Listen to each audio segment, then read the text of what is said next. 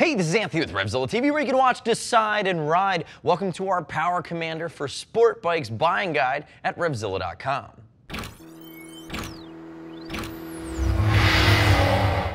So in this video, I'm going to break down Power Commander. I have a Power Commander 5 in my hand. We know there was a Power Commander 3 that was its predecessor. We'll talk about selecting the right Power Commander, what you should expect from an installation standpoint, and a setup standpoint, but first let's talk about why you would use a Power Commander. What a Power Commander does is it connects to your bike and it sits in between your ECU or electronic control unit and your fuel injectors. So what it does is it optimizes the air-fuel ratio on your bike depending on how you're set up. So remember, most bikes come off the assembly line, and this would be any bike. This would be a metric bike, a sport bike, this is going to be a big V twin, whatever you're looking at, and they're set up for fuel economy as well as EPA emissions. Most of the time that means they run lean. It means that the engine absolutely could do with a little bit more fuel in the air-fuel ratio to get better performance from the bike, even on a stock bike. Now it goes without saying, if you've put a new air filter on your bike, if you've messed with either the air going in or the air coming out through an exhaust, whether it be a full system or a slip-on, that tuning the bike could give you a dramatic difference in how the bike responds. We would actually recommend that anybody that changes the air filter or the exhaust in any fashion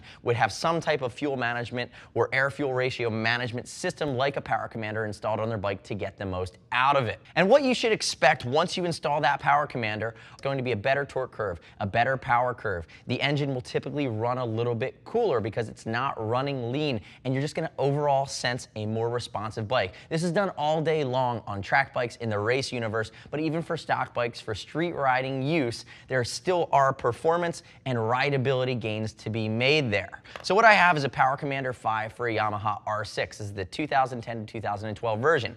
And how I would find out if that was the right one for me, it's very simple. Selecting a Power Commander, pop on RevZilla.com, select your ride, shop by ride, and then go to fuel management or search for Power Commander, and you're going to see there's only going to be one unit for your bike. So it's either a Power Commander 5 or a Power Commander 3, and it's going to be set up specifically for your bike. So the anatomy here of what you have is you have your Power Commander unit that's going to install and stay on your bike, and that has a USB, so you're able to reprogram it. What you do is you download a map, which will be mapped specifically for your bike, either in a stock configuration or an aftermarket setup. Dynojet actually has over 20,000 maps, and they're always releasing new ones based on the performance components you could put on your bike. So that's going to be on the Dynojet website. You get those up-to-date maps. Looking at the rest of the Power Commander, you'll notice this big cable, this interceptor. What it's going to do is you're going to unplug the cable that's coming from your ECU to your fuel injectors, and this sits in between. Now, as we move into install, Power Commander can go one of two different ways. Now, if I was sitting here talking to you about big Harley-Davidsons, I'd say it's a 1 on the 1 to 3 scale of difficulty for Power Commander. It's a very easy install. But when you get into metric bikes, when you get into sport bikes, bikes with big fairings where the engines aren't as exposed,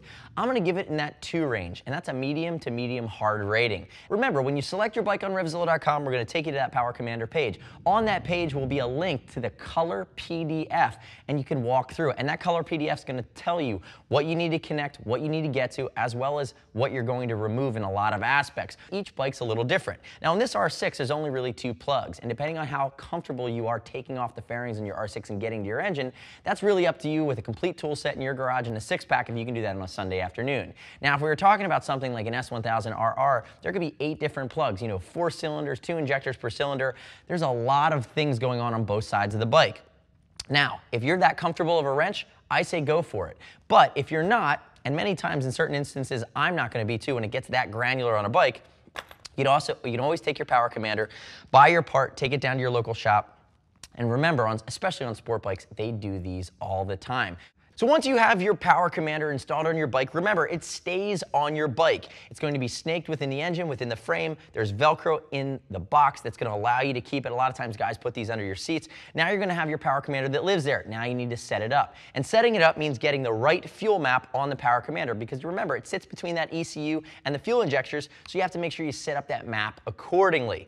So what you would do is, while Dynojet does include a disc with the software and 20,000 maps in the box, they're constantly setting up bikes and running them on the dyno and releasing new maps for all different types of bikes and configurations. So I might be running a stock R6, or my R6 might have a K&N filter with a Leo pipe on it. It might be a full system or a bolt-on. There are maps with all different configurations, and you want to pick the map that's the closest to your bike. And a lot of times you can get it spot on because Dynojet's been around forever. Remember, visit their website, You can browse through the maps by year, make, and model and aftermarket setup, and then you're going to download the map to your computer, use the Dynojet software to then transfer the map onto the unit itself. And you do that by not installing it from your bike, but by connecting this micro USB from your computer's USB slot into the slot on the side. And it's really that simple. Now, once you have the map installed, there are a few things that you can do. You can hand tune that map yourself, or depending on if you're riding, especially on a touring bike, on a big bike that you're going to cover lots of different altitudes,